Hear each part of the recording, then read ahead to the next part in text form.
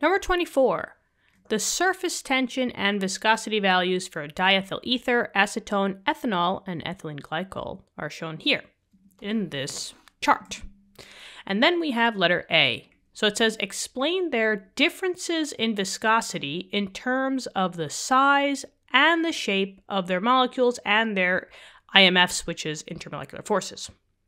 All right, so for letter A, we are just looking at this column here for viscosity, and we are basically going to describe why is the viscosity changing in terms of size and shape of the molecules and their intermolecular forces.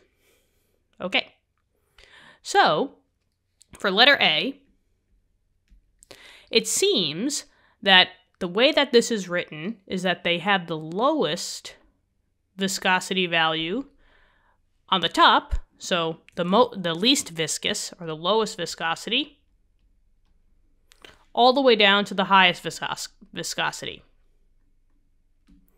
Now, remember, a viscosity is ranked in terms of a resistance to flow.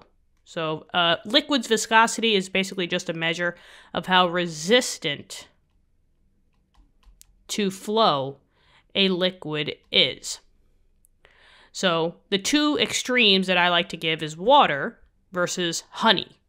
Water, if you have a water bottle out on your desk or wherever you are, if you are, flipping that water bottle all over the place, the water is flipping all over the place with you, right? It's right there with you. It is not resistant at all. So water has a low viscosity. As opposed to honey, right? When you're sick and you want tea with honey, which is my personal favorite, takes so long for that honey to drip out of the bottle. That's high viscosity. Does not want to flow. It is so resistant to flow. That's a high viscous substance. So, in terms of these values, diethyl ether would flow the most, so it has a high flow, as opposed to ethylene glycol, which has the highest viscosity, it has the lowest flow,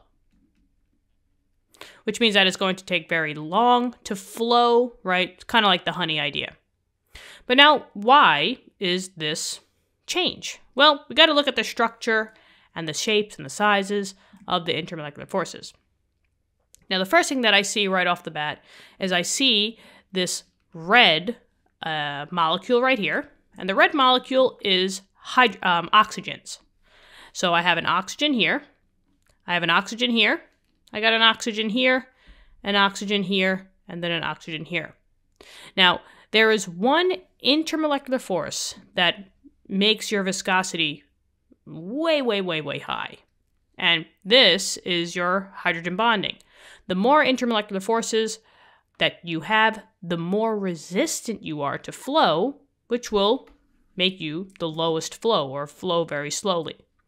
So I'm looking out for those hydrogen bonding intermolecular forces.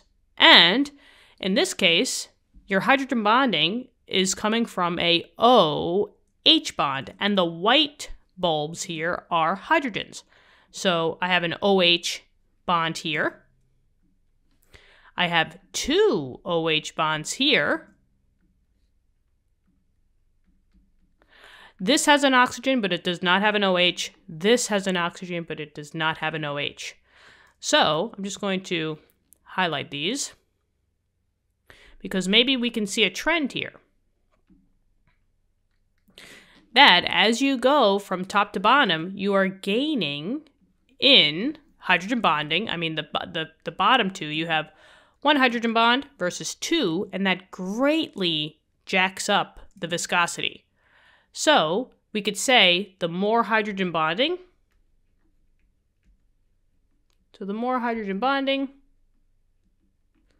the higher the viscosity.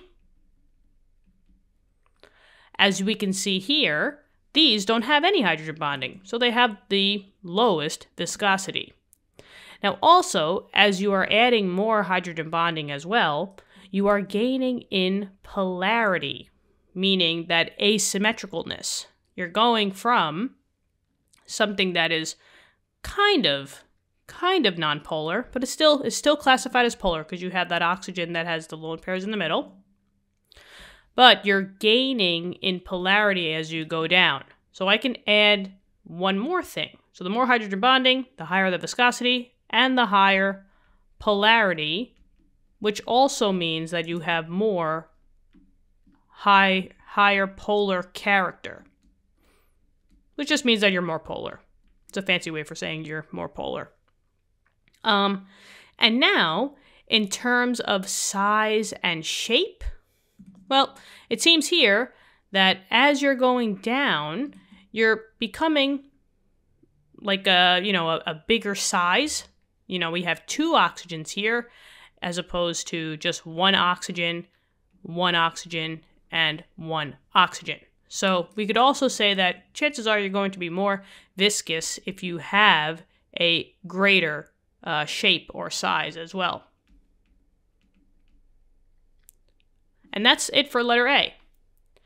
Now, we have to do the same thing, but now we just have to talk about it in terms of their differences in surface tension, in terms of the size and the shape of their molecules and their intermolecular forces. But, if I'm looking at it here, 17 is the lowest surface tension leading up to the highest surface tension. So this would be the lowest surface tension,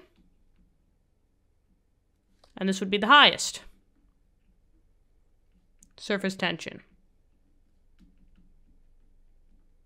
Now, surface tension is basically just a measurement of how much of a force you would need to break like a layer of your molecules. And the same exact thing that we discussed here. If you have the highest intermolecular force, which is hydrogen bonding, you are making a very, very, very tight network. And you're going to have a high surface tension to kind of break that network. So it's the same type of flow. So for B, I can just say the same exact thing. So the more hydrogen bonding, the more of an army you're making because you're forming attractions between multiple molecules that are the same. So you will have a high surface tension, which, just like we said before, generally means that your polarity is going to be pretty high as well. The other way for saying a high polarity is just talking about it in terms of polar character.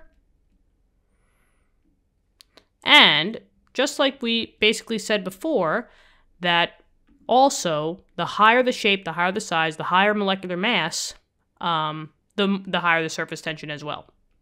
So we can group all of them together. And that's it. B is done. What'd you think? I hope this helped. Let me know in the comments. Thank you so much for, coming here for, to get help in your classes. Check out the channel because we also have physics and math videos on the channel at the moment with more subjects in the future.